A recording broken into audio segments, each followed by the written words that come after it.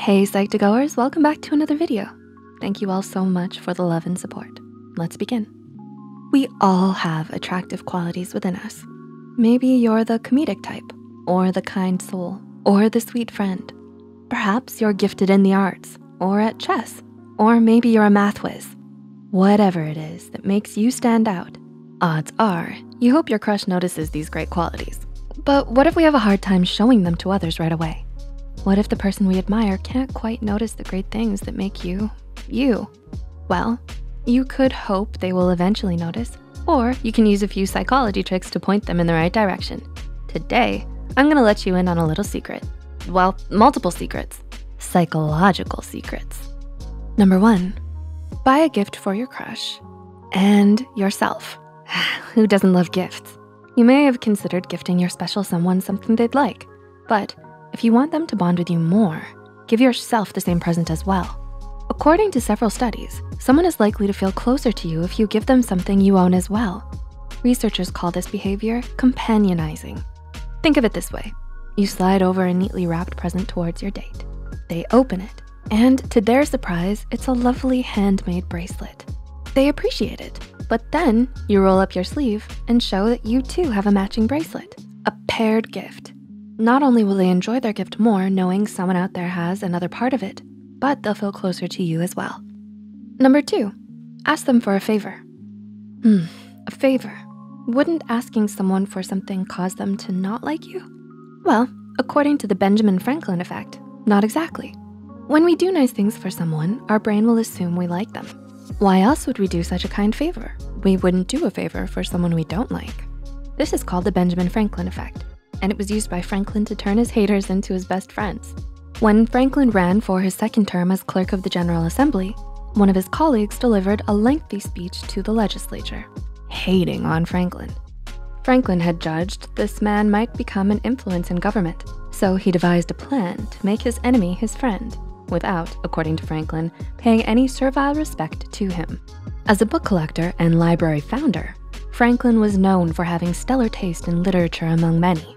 Franklin wrote a letter to his rival, asking to borrow a book from his library, one which was a very scarce and curious book.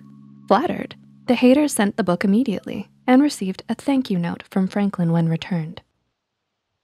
The next time he saw Benjamin Franklin, he not only talked to him in person with a new outlook, but became good friends with him. Wow.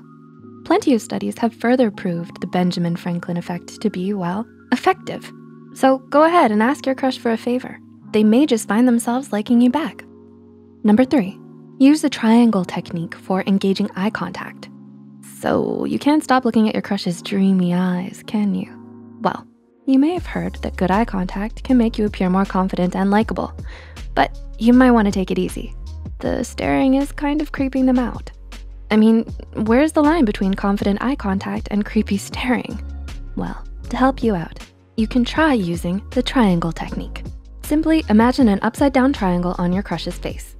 Imagine 2 corners over your crush's eyes and the third over their mouth. When you begin your conversation with them, shift your gaze to each point for about 5 to 10 seconds.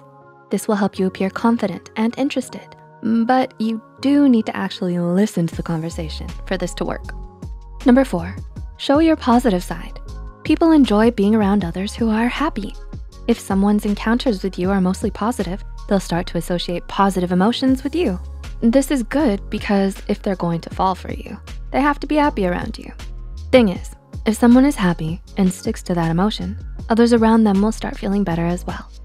A research paper from the University of Hawaii and Ohio State University suggests that many individuals can unconsciously tell what mood you're in just by being around you. Seems fair, right? So if you're in a good mood, emit that energy. Bring out your positive chi. Whoever you're around will likely sense your mood and give in and feel happier around you. And number 5, make a good first impression. It's no secret that first impressions leave a lasting mark. According to a study published in the Journal of Social Psychological and Personality Science, first impressions from a photograph of someone can influence another's judgment of them, even after they've met. In the study, people would evaluate others based on their photographs and then meet them. The first impression through the photograph influenced the individual's judgment of the person, even after they met them formally. When you do decide to muster up the courage to ask your crush out, leave a lasting impression, a good one. It's a good start for one thing, and sooner or later, they may be falling for you before you know it. So don't be late for the first meetings and emit that positive chi. Do you plan to use any of these secrets on your crush? What do you like about your crush? Let us know in the comments below. If you found this video helpful, don't forget to click the like button and share this video with your crush. And if you need more helpful romance tips, check out our other video, 6 behaviors that make someone chase you, right here on Psych2Go. Subscribe to Psych2Go and hit the notification bell icon for more content like this. And as always, thanks so much for watching.